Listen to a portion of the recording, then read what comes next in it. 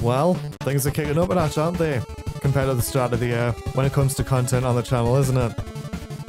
Welcome to September, the time when people go back to their educational establishments, but as for me, been there, done that, never again. Now, let's begin with the elephant in the room, shall we? Talkative. It's now in full production, so I can finally say that when it's done, I'll be free from that specific installment of it. I'd actually conceptualized the Talkative video essay format back in college, but it wasn't until I was transitioning between college and university when I finally released the first episode of the series with Attack on Titan 2. And then maybe 5 to 6 years later, I'm finally working on another one. The format is fun to research and put together, but it's getting the footage that's the main task right now. The footage I have recorded, however, is a revised Let's Play of Superstar Saga plus Bowser's Minions, which I believe I'd stated in a previous update video. So what I've been doing is doing the test playthrough of the next area of the game, writing into the script, making notes and recording the episodes based from those notes, and then putting the footage into the Talkative project. I didn't want to do a full test playthrough before recording, because I would like certain things fresh in my mind, so that I don't forget any details when I go to record those episodes covering those areas. Speaking of the revised Let's Plays, I've done a bit of tweaking and shuffling of content on the channel. The old versions of Let's Plays is now a section on the channel in preparation of the new versions, but they haven't been unlisted just yet.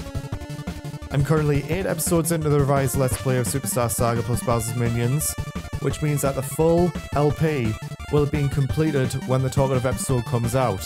And that also means that SSDX will be the first Let's Play that will not have any breaks and releases, and also no consistencies. I can't say the same thing for the next LP after Dream Team though. I have also come up with a default channel thumbnail design for Let's Plays, so the thumbnails will be also consistent in designs. I just have major OCD when it comes to that sort of thing, okay? Now, I don't know if it's noticeable, but Dream Team has been fully recorded. It's also on the list of Let's Plays I would like to revise at some point in the future, but it will be a little different. I'm not saying anything about that right now, just gonna have to be on edge about it. So I guess it's now time. My decision for the next Let's Play has changed around a lot. I've said all sorts of things like Captain Toad, Pokemon Shield, Skyward Sword, but I guess I've kind of settled on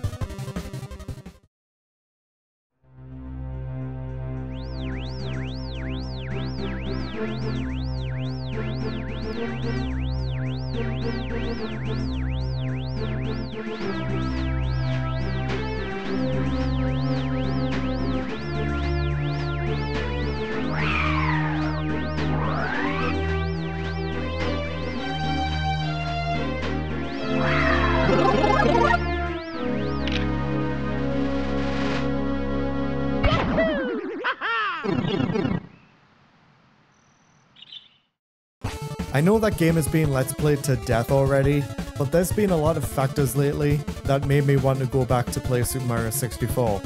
First off, it will be the lead up to the revised Let's Play of Super Mario Galaxy 2. Second of all, Charles Martinet has retired from the role of Mario. So what better way to celebrate Charles Martinet's career with the game that basically started it all for him. And also, well, I do have things to say about Super Mario 64, but we'll get into that when the Let's Play announcement video comes out. And last but certainly not least, Splatoon. Specifically Splatoon 1. You may have noticed that there is a Turf War video on there. The service came back up for Splatoon 1's multiplayer, so I can finally cover the multiplayer modes on the main Let's Play, and not just those one-off videos that I used to do.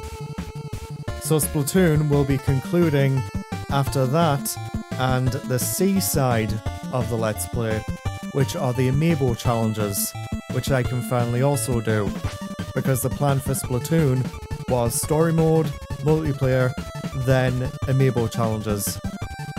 So, that's about it. That's about it for this update video. So, see you guys for September's content, and it will be the ending of Mario and Luigi Dream Team.